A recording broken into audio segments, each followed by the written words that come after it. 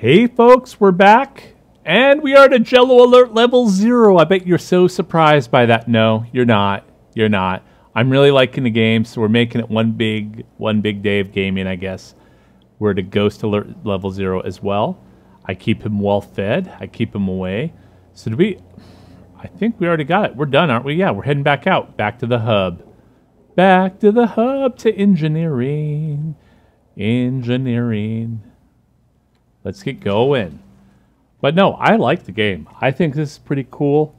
I think it's worth the price. I enjoy stories. All right, we're up top. Time to float, boys and girls. The thing is I don't know what happened to the... Oh, there's observation. There's the ball. Let's pick up the ball and let's make a basket before we do anything. Because I would like to do that. I think... We're going to score one for the blue team. I like blue. All right, what are we looking at here? Blue. Blue. Didn't it just say I could dunk? I'm pretty sure it was saying that. Nice. That's good enough, though. So now, it's going to make me go to engineering. I'm not going to be allowed into cryo yet. So let's go to engineering. Woo! Here we go.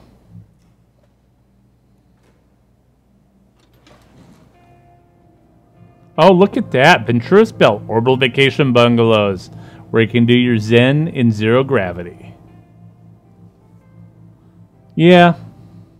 I'm never going to have that kind of money if it was in our world, so I'm not going to worry about it. It's for all the rich people. Now entering engineering module. Allies? See, I get worried with the little like area labels they give everything. All right, let's go into engineering. First, we'll of course put it in the rack. All right, let's get up here, put it in the rack. Almost there. Be careful with that Odin brain.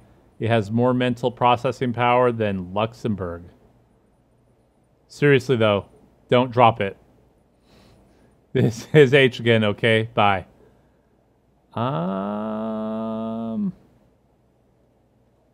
I think... Do you want me to go here first?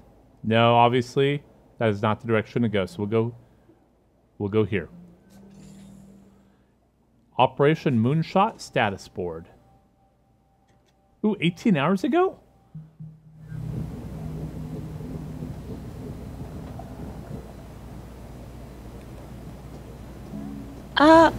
I'll catch up with you. Okay. Earlier, when you decided to withhold information from Natalie about her medical scans, that was to avoid court. All right, let's look at it. Ventura's Physician Oversight Counselor Garden. I write to inform your mindset in case the crew does not survive the incident aboard Tacoma. I am fully aware that crew member Karish Kingo's medical scans indicate her chances of survival once subjected to cryogenic stasis are minimal. However, more humane for Miss Karashenko to expire peacefully in cryosleep than to asphyxiate in a dead station. Know that this was my own decision, made of sound mind, and I take all responsibility for better or worse. Sincerely, Sarah Hasmati, MD. Oh, Han. All right, let's read the rest of them. Nothing looks like it's failed either. 18 hours ago, it says approximately 20 hours. Wait a minute. Wait a minute. From Andrew Dagyab. Thank you. Hi, Sarah. You said to take my time and let you know when I'm ready to go into cryo. But I'm ready now. If I'm doing this thing, it doesn't make sense to waste any more oxygen dragging my feet. I sent out a message to everybody who's left awake. But I just wanted to thank you for your patience and guidance and your discretion when I wasn't sure about things.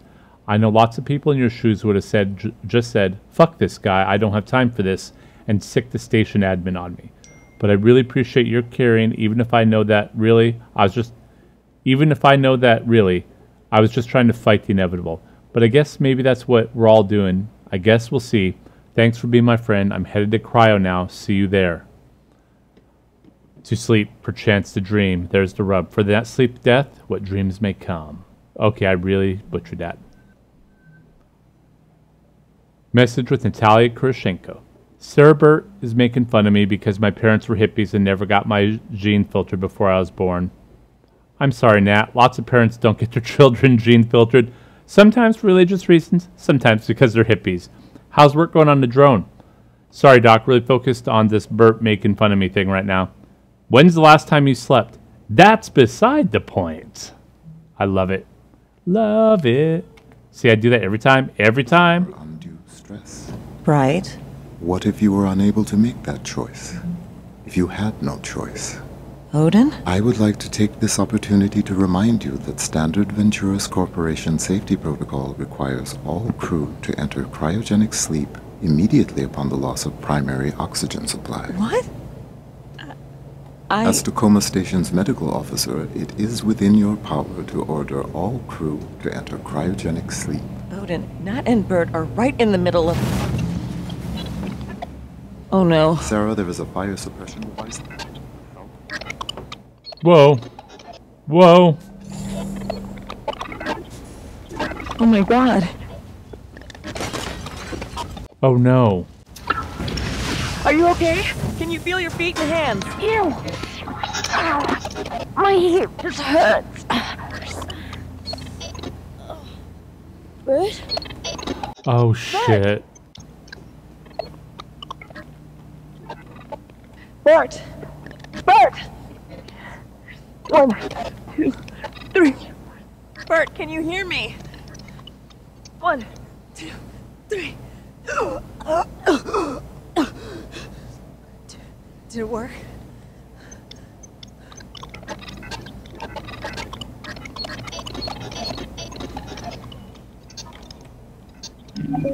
What will you do now? Wait a minute. Then tell me what My you head. are going to do. Oh my god. Odin. Bert and Nat are injured. The drone... Wait a minute. Hold on. There's no way this thing is going to fly. Then tell me what you are going to do. Oh my god. Odin. Bert and Nat are injured. The drone is fucked. I'm going to give them a little time to get over the shock, but then we're going into cryo. Sarah, please listen carefully.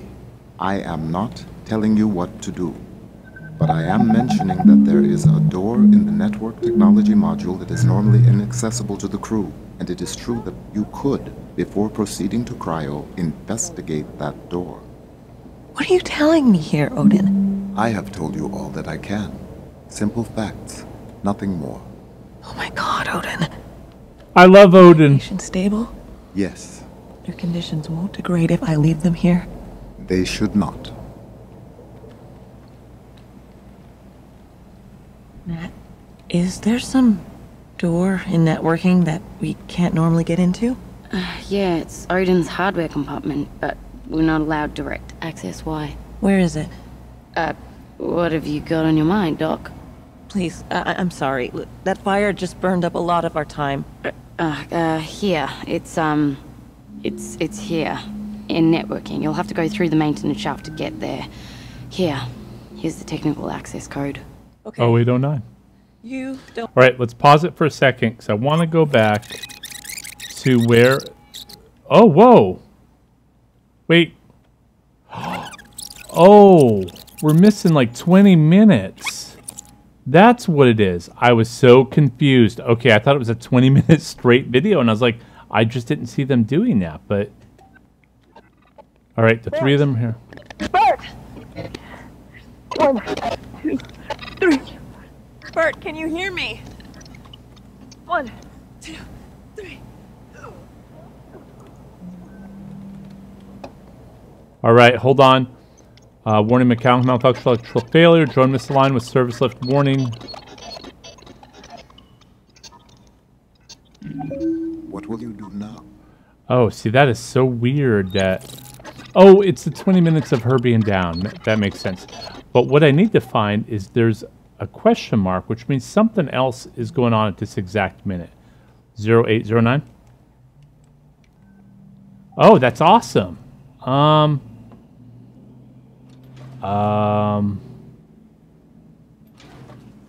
Okay, before we go down, let's finish. There's like a minute of this recording. I'm making you guys go back and forth. So we'll just watch for rest fix. Where is that supposed to be? There's no other place, is there? I don't think so. I don't think so. There's no other question mark. No, don't go in there yet. Nat and Bert's place. If the bunks are rocking, don't come a knocking. If it's not rocking, please knock loudly if the curtain's closed.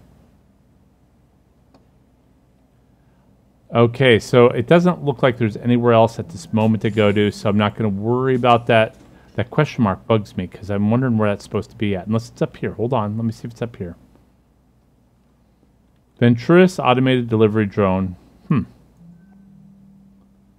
Nope, that's still the same thing. So, okay, continue. Okay, watch it as it pulls down. There we go. That we can't normally get into? Yeah, it's Odin's hardware compartment, but we're not allowed direct access. Why? Where is it? What have you got on your mind, Doc? Please, I'm sorry. That fire just burned up a lot of our time. Here. It's here. In networking. You'll have to go through the maintenance shaft to get there. Here's the technical access code. Okay. You don't let her go to sleep. And you don't let her move. Sarah, what's going on? I wish I knew. I'm gonna go find out. Okay, that's where that went as far as it went. Let's go downstairs now. We're going to go down and investigate this bad boy. Thank you, Odin, for being such a cool AI. Damn, it goes far down now. 7 months ago? Okay. Let's recover the data.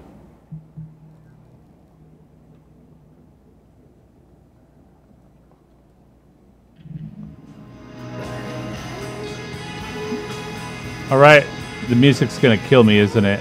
Oh wait, this is one of those things where I have to just kind of look to see what she's missing. Ooh, cigarette pack time. Krauth.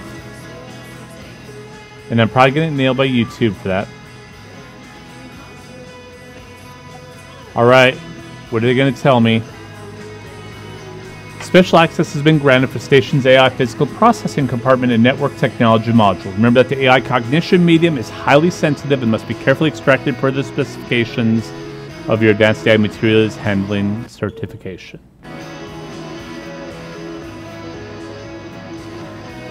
Alright, let's get out of this. Let's fast forward it, actually.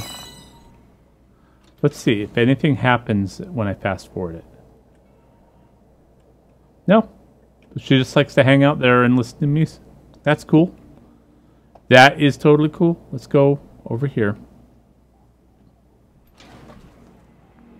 Oh, we're entering another area, aren't we? Personnel quarters, network specialist office attention, subcontractor, AI where ooh, that's kind of cool. They tell you where to go. What is the exit for? Oh, okay. Okay. So we have to go this way then, huh? Up and over. What do we got up here? Network Specialist Office. Let's look in Natalie Krenchko's office first. AI conditioning in progress.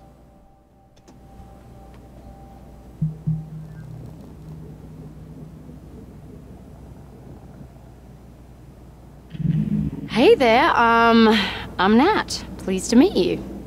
Hello, I am Odin. I look forward to working together. Same here, mate. Is that it? Oh, I guess I could look at her thing, is what it is. Alright, captured 1 year ago. Off-station message with Chloe Dog. Very austere. I mean, corporate, modern chic. What do you expect? And how's your new best friend? What's its name again? Odin, his name. And I mean, he's fine so far for an AI. Kind of a cold fish, but I'm working on him. They're trying to get one up here on Tangiers, you know. It's all about the AI LF talks about. I believe that when I see it. Oh, no more fails. Quit with the fails. To all crew, welcome to Tacoma crew. It's been a whirlwind couple of days of onboarding and loading out. I know most of us are still adjusting to life in orbit, but I just want to say how excited I am to be working with all of you and Odin. A little background on myself. I come from an aerospace manufacturing family. One of my sister's first jobs to factory back in Tacoma, the one on Earth in Cascadia, FN. Ooh, that's us! Was helping build pieces of this very station we're floating, walking around in right now. I'm the first of my family to actually leave Earth and work in one of these facilities, and I've been blah. Really looking forward to getting to know all of you over the coming years, blah. Or need to pass anything along to Venturis Brass, just let me know. Here's to a successful posting. Message with Odin. Ha, sure. Let's start there. I am an Obsidian-class AI branch in continuous operation for 180, fully capable of organic-level independent thought and reasoning. Now continue with detailed technical specifications. Okay, mate, listen, haha, what's your Caprice score for independence? 4.68. All right, we're going to work on getting that number up, you and me. Huh, that's interesting. And everything else is gone? I don't think there's anything else here to look at. It's not like Gone Home where I think I have to find things. It seems mostly laid out. You just have to rewind stuff. Oh wait, what is this? Caprice. I guess it's just its AI scale. And that's where Odin started, and Odin's here? Is that where he is? He's doing pretty good overall, honestly. Pretty good. Let's get going now. That's obviously the wrong room to go into. Can we, what are we doing? Are we doing something? I don't know what we're doing sometimes. We only got a few minutes left. Oh, do it.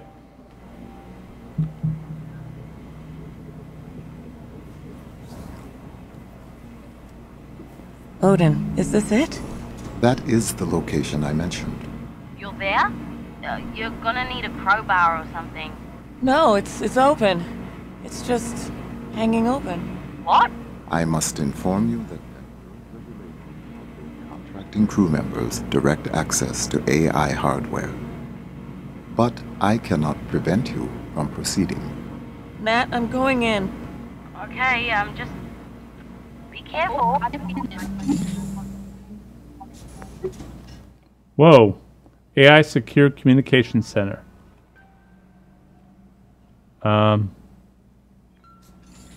Okay. Let's do it. Let's recover this.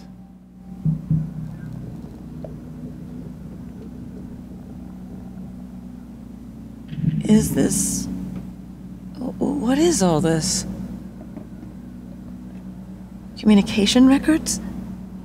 I cannot prevent you from accessing exposed data in this restricted area. Mm-hmm. Yes. Yeah, he's recording. It is with great sadness that I address you today, February 29th, 2088.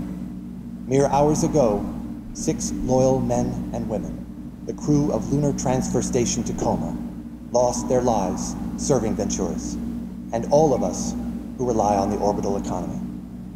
Tragically, due to human error on the part of the crew, Venturis rescue technicians were not made aware of the catastrophic oxygen loss until it was too late. Our heartfelt thoughts and prayers are with their families. If only tragedies like this were avoidable. But in truth, they are. As we know, each minute that human workers spend stationed isolated in orbit is another opportunity for heroes like the crew of Tacoma to lose their lives. We at Venturis say no more.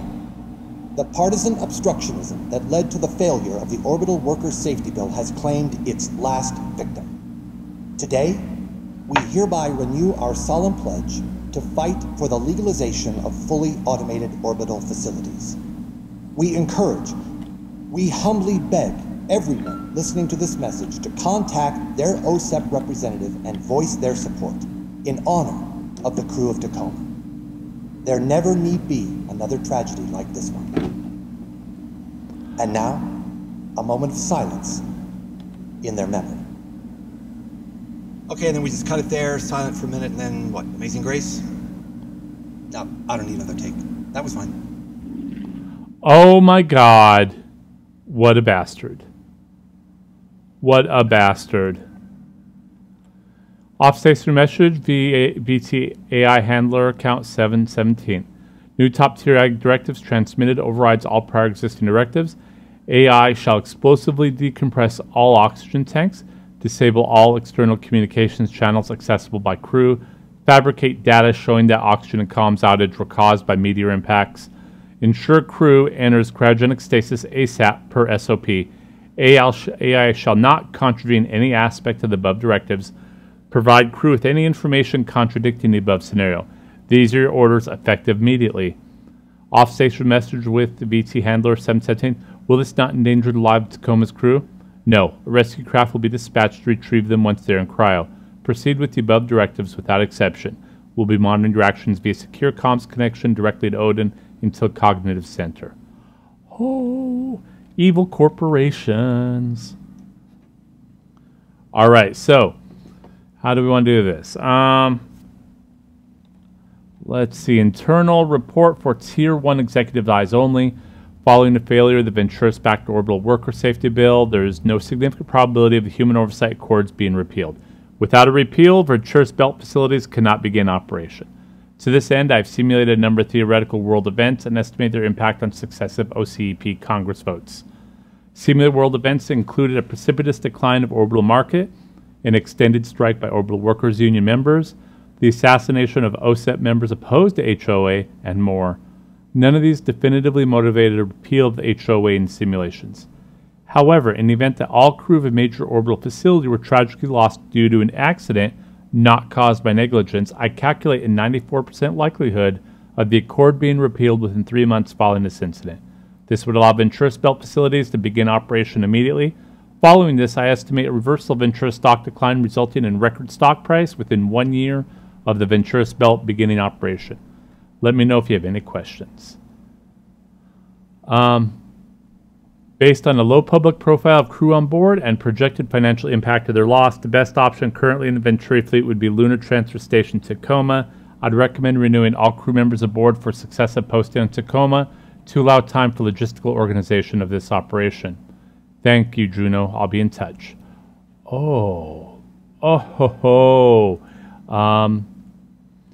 Tacoma rescue craft launch scheduled T-minus 1 hour 26 minutes. Rescue craft launch canceled. Relaunch scheduled for relaunch unscheduled. The rescue craft departure has been intentionally canceled? Yes. Without a rescue craft, the crew expire from lack of oxygen or cryosleep overexposure within 12 hours. Unfortunately, circumstances outside your concern make this unavoidable. AI may not reopen comms to contact orbital craft or facilities. AI may not provide crew with confidential information. These are direct orders. Do not contact us about the issue again. Oh, now I see. That's Odin talking to them. Odin's like, what the hell? All right, so, folks, we're going to leave it here. This is the end of the filming. Of course, the big corporation is evil. I hate them. I will see you next time, and until then, take care.